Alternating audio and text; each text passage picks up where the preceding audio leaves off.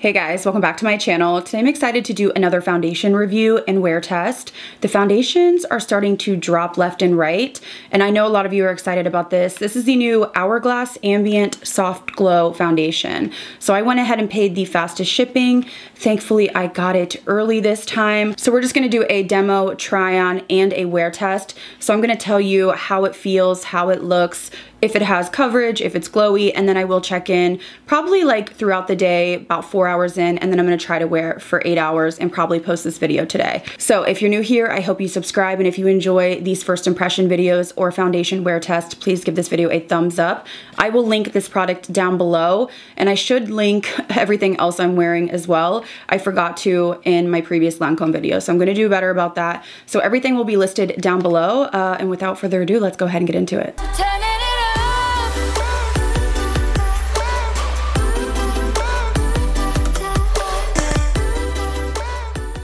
So a little bit about this product. It's called the Ambient Soft Glow Foundation from Hourglass. You do get 1 ounce, and this retails for $58. Of course, it's pricey. We all know that. This is made in Korea, and it has a 12-month shelf life. Now, in terms of the shade range, I had a hard time. I had a hard time choosing my shade. I feel like a lot of us did. They looked like they ran deep. So like a light medium to me looked like medium tan. I had a really hard time choosing a shade. The shade that I chose, just when I glanced at it, I don't know if it's going to work, but I feel like it's good enough that we can try it at least for today. So I ended up going with the shade 6, which is light medium with warm undertones. I didn't want to go neutral because I actually bought a neutral foundation from Valentino, and it's almost like gray toned on me, so I'm having a hard time. Like, I don't want to be orange, but I also don't want it to be like gray. So this is what it looks like from looking at it. This looks darker than light medium to me. Of course, it's in a frosted bottle, so I'll have to see. And this also looks quite olive toned. It's giving me similar vibes to like NARS Stromboli, which I use as a mixer. So it might be a little bit dark for today, but like I said, light medium is, you know, where they classify this shade. So let's talk a little bit about the claims on this. It says a weightless liquid foundation that delivers buildable medium coverage with a light diffusing effect for up to 16 hours.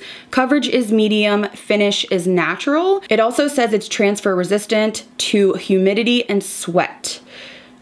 I don't know about that, so we'll have to see. The Lancome wore pretty well, so maybe this is something like that where it's not really dewy, but it's somewhere in between. So this is what the packaging looks like. I mean, it's typical Hourglass, very nice. It has the bronze cap, and then it does have a pump. So let's go ahead and pump this out to see the shade.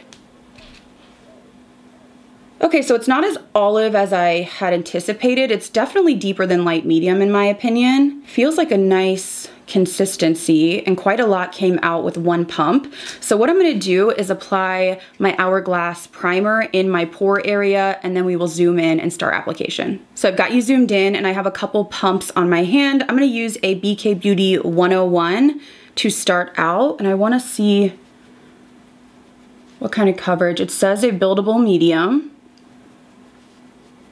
It's looking, I would say, medium. So the shade is looking a little bit olive like I thought, sort of like NARS Stromboli, maybe not quite as olive, but in the same wheelhouse, blending easily. Okay, so this is what it looks like with a brush. I feel like the coverage is medium. I don't feel like it's a light medium, it's a medium. You could probably sheer it out, mix it in with, let's say, like the e.l.f. Charlotte Tilbury dupe. What's it called? The Halo Liquid Glow Filter or whatever it's called. You could mix it in with something to sheer it out, or honestly just use less than I did. I'm gonna go in with a beauty blender on the other side. I always like to do this just to see if the coverage changes or if it gives me like a more flawless finish, or you know, if it enhances my texture. So this is what we're looking like with 1 layer of the Hourglass foundation. In terms of the differences, I feel like you can just get more coverage with the brush and use less. Pretty typical. This side I had to use a little bit more, and I can see just like a little bit of redness peeking through. So really I would just take the brush and just sort of stipple over, you know, my acne scarring and areas where I'm red. But this is, I would say, a medium coverage, definitely. I could see this being like a high medium coverage if you needed it to, which is nice. So I was able to easily build up those areas that I wanted to with a brush. I probably would use it with a brush just because I like more coverage using less product. I do feel like it is a natural finish. It's a little bit more glowy than a natural finish. I would say sort of like in between natural and radiant, but not quite just radiant where it feels heavy or greasy. I don't feel that it's enhancing my texture. I didn't have any issues with it like smearing or not sticking to my nose, which is a huge problem I have, especially with like glowy foundations. In terms of how it feels, it definitely feels emollient. It's definitely heavier than the Lancome that I just tried, but again, it's not quite as heavy as like the Charlotte Tilbury Beautiful Skin. I feel like it's sort of a hybrid from the way that I'm seeing it right now. It's not, you know, gonna be like crazy dewy glowy, but it's also not gonna be matte or flat. It's still gonna give you a nice sort of glow to the skin without being like super oily or greasy. So this could be a good option, again, for those of you with like combo skin or even just normal skin, oily skin. I don't know, we have to see how this wears. So what I'm gonna do is go off camera, finish the rest of my makeup, and then we're gonna zoom in, do some close-ups, see how it looks with all of my products applied, and then we will move on to the wear test. But so far I feel like it looks good, other than the fact that the shades and the shade range was really, really difficult to figure out. I really wish brands would just start posting like swatches in sunlight or just like normal swatches that are not, you know, like professional. It was just difficult for me to decide a shade. I feel like the shade is okay. It's not perfect, but it's okay. So I'm gonna go ahead and finish my makeup off camera, and then I will check back in and we'll see how everything lays on top. Okay guys, so I finished my makeup off camera. I will link all the products that I'm wearing down below. Everything blended beautifully. I had no issues, no skipping. It set beautifully as well. I do feel like my skin looks quite smooth. Usually with a glowy foundation, I have issues with like texture or it lifts when I put powder on it. I didn't have any of that. Just comparing this to the new Lancome Tint Idole Glow, I feel like a lot of companies may be moving in this direction where they're doing something maybe somewhat in the middle. So instead of a radiant finish or a matte finish, they're doing sort of like a soft glow, natural finish, and I'm here for it because I really cannot wear those super intense radiant foundations. A lot of the time they just slide off, they make my texture look bad.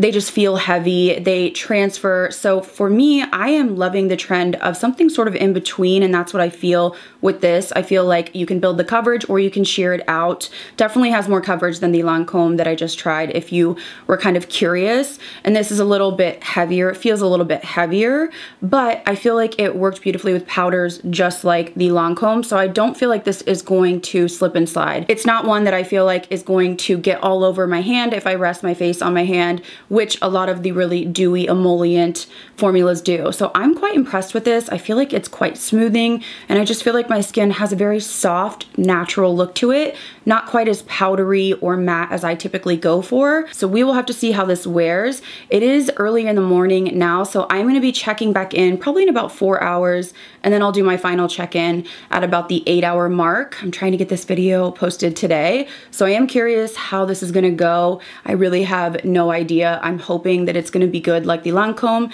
so I will see you guys here in a few hours. All right, so I'm back from my first check-in. I don't know who I thought I was that I was gonna wear those lashes all day. It's so funny, when I used to work like outside and I used to work in a club, I would film before work and I would wear like these dramatic looks like I have on right now, and then I'd have like the huge lashes and the hair down.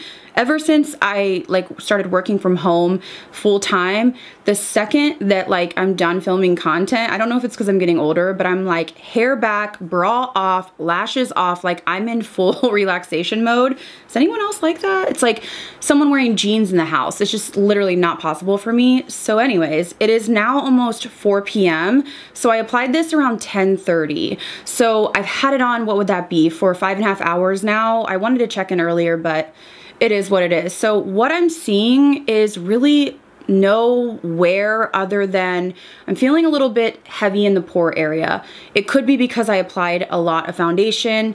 I am definitely guilty of that, wanting to cover up the redness. So it could be just, you know, me applying too much that's making me feel just a little bit of texture enhancing around my nose.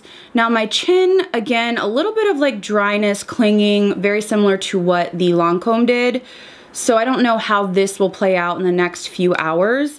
So it's 4 o'clock right now. I'm gonna try to check in again. I'm gonna try to hit the 8-hour mark and then upload this video. But in terms of like oiliness separating, I don't really notice anything other than just my oils peeking through, and it doesn't feel heavy. It's not like a heavy emollient type formula, so I feel like it's comfortable. So that's all I have to report right now.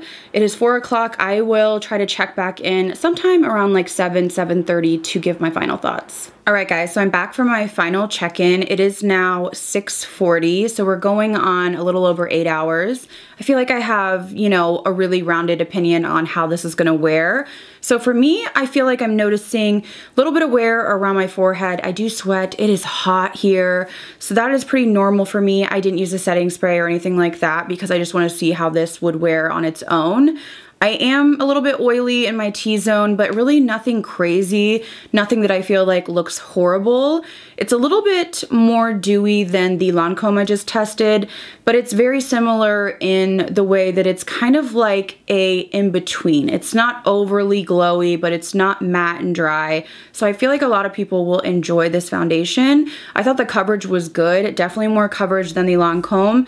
And I like that they didn't put a fragrance in it. The Lancome I really liked, but this with no fragrance was really nice because when I used the Lancome the other day, I mean, you can really smell it when you apply. So I'm happy that I didn't notice a fragrance.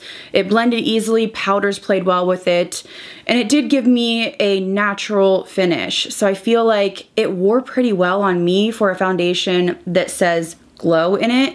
Usually that means I'm gonna be an oil slick, and I don't feel that. I feel like I could powder and be okay for another few hours. I am noticing slight clinging to dryness on my chin, a little bit of wear, but really nothing that shocks me because I do often, you know, rest my hand under my chin. It's not gonna be as long wear for me as like double wear or anything like that, but this is something that I feel like I don't have to baby all day. I just will not reach for something that I have to powder every 2 hours.